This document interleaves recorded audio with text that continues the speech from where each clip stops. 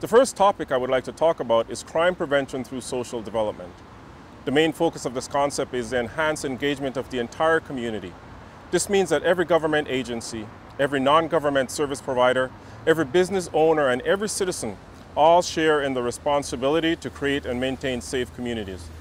An interesting fact is that this philosophy is based on the principles that were established by the first professional police force in London, England in 1829.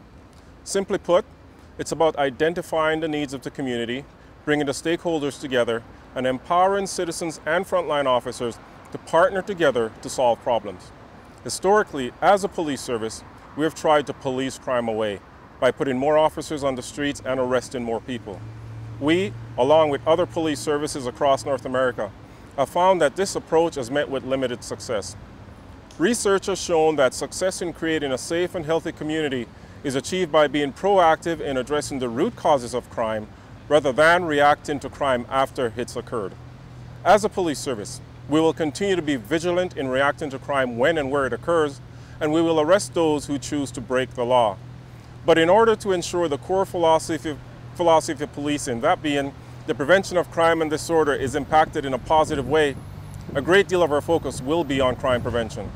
By embracing the philosophy of crime prevention through social development and working together with you to address the needs of your community, I am confident that together we can create a culture of safety in Winnipeg.